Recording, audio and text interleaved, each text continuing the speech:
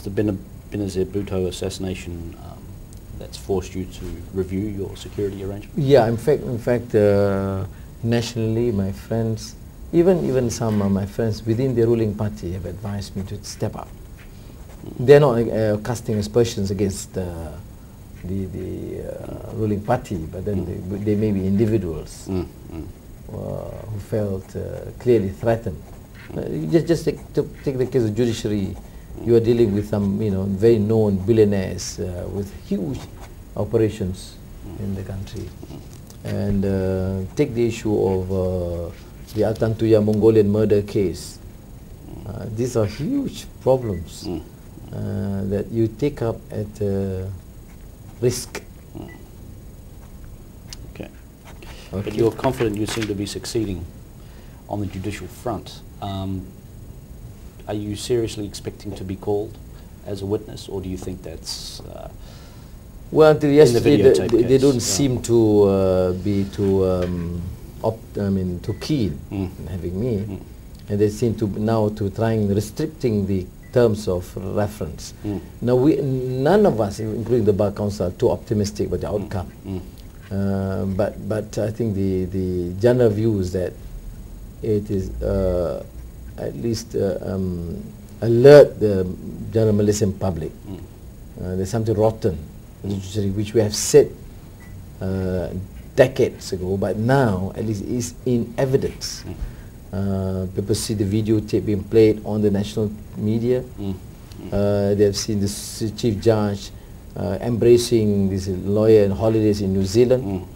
They have seen this testimony of this lawyer saying that he brought this gaming tycoon and attorney general for holidays in Italy. Can you repeat it?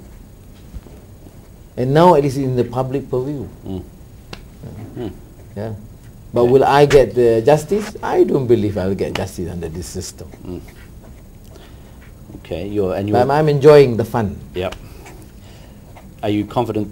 You're fairly certain the government will call an early election ahead of what is it, April 15th, yes, when you're free to stand. You're fairly certain about that. But then you'll probably take the by-election route. Yes, which is actually in a way better strategically. For example, I will announce 20 seats. Yep. Where I have the option. So people are actually voting for that candidate and for me. Okay.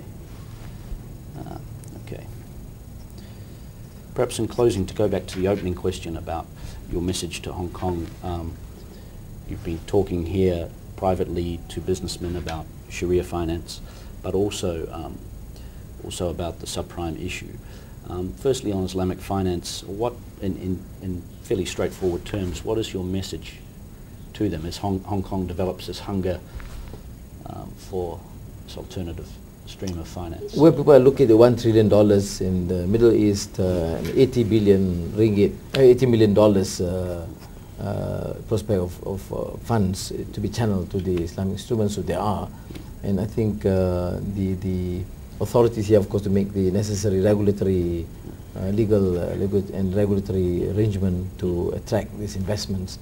But I would certainly call upon the Hong Kong authorities to look at it and true to Hong Kong's prestige and caliber, to advance their discourse, to give more substance and not just to replicate the efforts in the Middle East or in Malaysia or Singapore.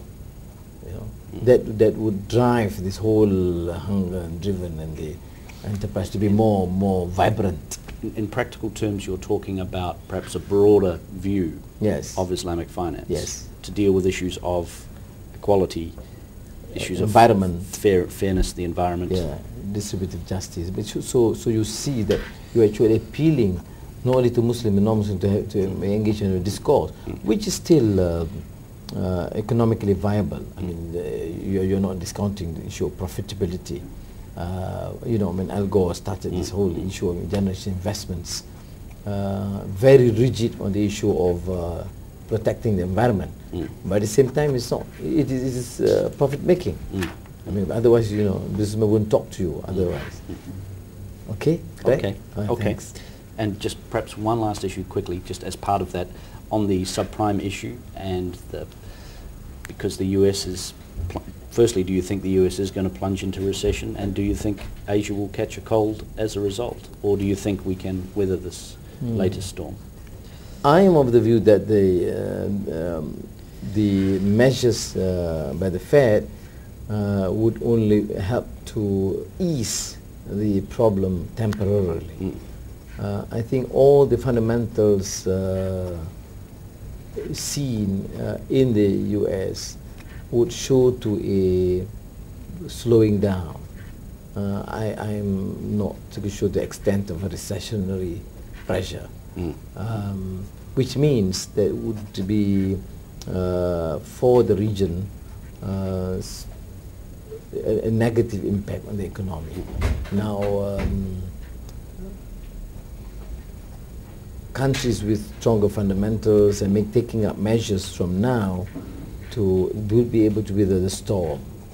Those who are in a state of denial, and I know the Malaysian economic policy for now, if they could persist on this policy, then they will be very badly hurt and affected by this recession or recessionary pressures in the United States. And as I said, it would be premature to assume that we can decouple and delink Asian economy with the United States for the present. Politically, I hope that we can decouple with Bush policies, but I think economic realities dictate that we are still quite relevant. Okay. Okay, excellent. Thanks a lot for your time. Thank you, Greg. Okay, thank you.